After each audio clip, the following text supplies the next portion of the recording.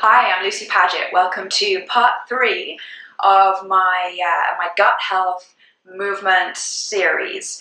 Today, for this last part, we're going to talk about, is there a perfect diet? Is there a perfect diet?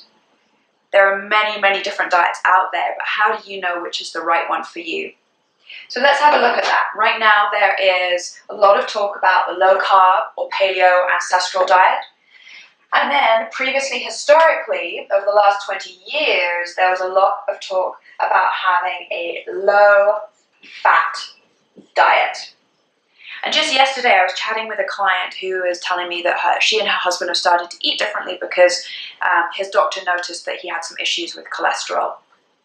We talked a lot about that, and what I discovered was that she was still having fairly sugary breakfast. She was still doing a few things that weren't great for her or her husband in terms of their diet. So then we looked a little bit around fats and whether they were eating good fats, low quality fats, and I worked with her a little bit to shift her mindset away from the idea that low fat is good. Now, I really wish during my teens someone had clued me in to the fact that low fat wasn't helpful. I was a little chubby all through my 20s, and I also really struggled with skin issues, energy, hangriness, so I would just get evilly horrible when I was hungry because I was eating a low fat diet, and for me it did not serve me. So this raises, first of all, the question of bio-individuality. Is there one diet that is right for everyone? No, there is not a diet that is perfect for everyone, but there are some principles that are right for everyone. So I really like, some of you may have heard of a great interviewer called Sean Croxton, and he often uses the statement JERF, which stands for Just Eat Real Food. So of the few principles that we could take in looking at how to create a perfect diet for you, this is the first and most important, most simplistic principle that you can take away. Just eat real food. So when you're grocery shopping, try to avoid the middle aisles because the packaged food generally isn't great real food. It's been highly processed, highly refined, it's probably had synthetic vitamins added back in, and our body really struggles when we have synthetic foods, when we have low quality cooking oils that become rancid quite easily. We're just so easily bombarding our system with things that don't serve it. So go to the outside of the grocery store where you've got the fresh produce, where you've got the fresh meats, where you've got the fresh vegetables. So just eat real food means that you need to get into your kitchen, or your loved one needs to get into the kitchen and get some good cookbooks. So I brought a few cookbooks I really like, and the 21-day sugar detox that we run, Diane Sanfilippo has a couple of really good books, both of them with 21-day meal plans, which I highly recommend. I just brought a couple of other books because there are lots and lots of really great books that I like with good resources. I really like this guy's book as well, The Wild Diet by Abel James. That's a really nice one. And also Alan Christiansen. He's written a book on how to reset your adrenals, which I think is a fairly huge, widespread problem for a lot of us. And so this is a really great resource where you can start to link adrenal health and the foods that you're eating and start to get some really deep hormonal healing through eating differently. And when you start to eat differently and eat right for you, it automatically creates a better hormonal profile for you.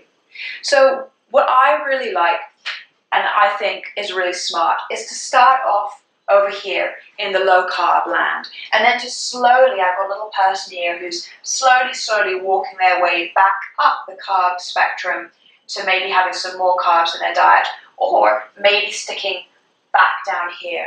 Now, there's a lot of talk about being in ketosis at the moment, which basically is where your body is just using fats as fuel.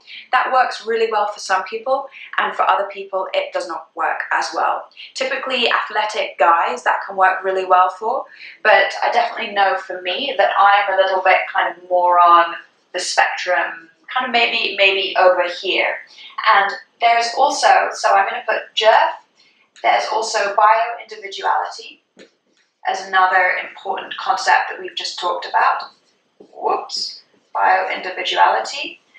And then the third principle I want you to think about is change over time. So I'm just going to put the word change. So what may be right for you right now may not be right for you next year. So instead of thinking about figuring out the perfect foods for you and really sticking to those, you need to look over time at how your body is doing. So I'm not a fan of a vegan or raw diet.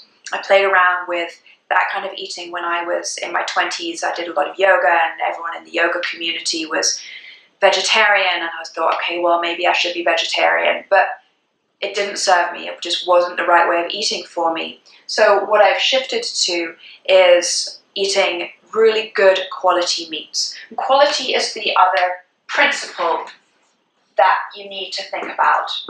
Quality. So we've got here, just eat real food, bio-individuality, so what works for you may not work for your husband. You may have to eat slightly differently. The fact that your body changes over time, and looking at the quality of your foods. So organic is obviously best, local is great, seasonal is really great, and when you can combine local, seasonal, and organic, and if not organic, then from a farm that really looks at growing things as nature intended, that's going to serve you. And right down here I've put eat real food grown as nature intended, and I've got what looks like a little bit of a cross between a pig and a cow.